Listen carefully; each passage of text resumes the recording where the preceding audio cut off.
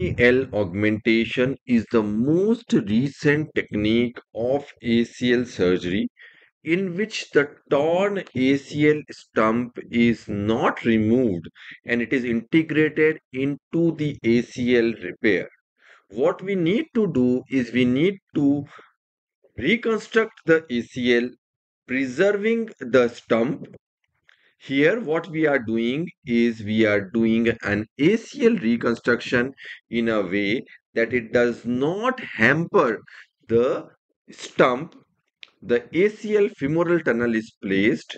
The tibial tunnel is very carefully placed so as to preserve whole of the tibial stump, and this will indeed lead to preservation of the stump, passing of the graft just underneath of the ACL original stump, and this preservation of ACL stump will lead to a more better proprioception. Here, what you can appreciate is that the ACL graft is passed underneath the ACL stump and it is fixed conventionally by any fixation device as you wish.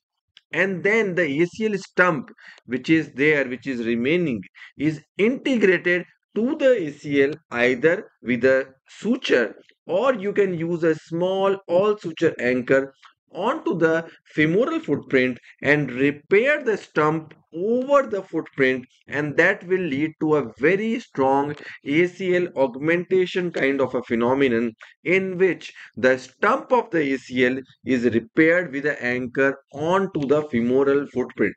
This will not only lead to a very strong repair of the stump, but very good proprioception as well. The healing rates are very good, and the patients are doing fantastic after doing this kind of a ACL augmentation surgery by preserving the original ACL stump. Very good proprioception, very good results can be obtained by this unique technique.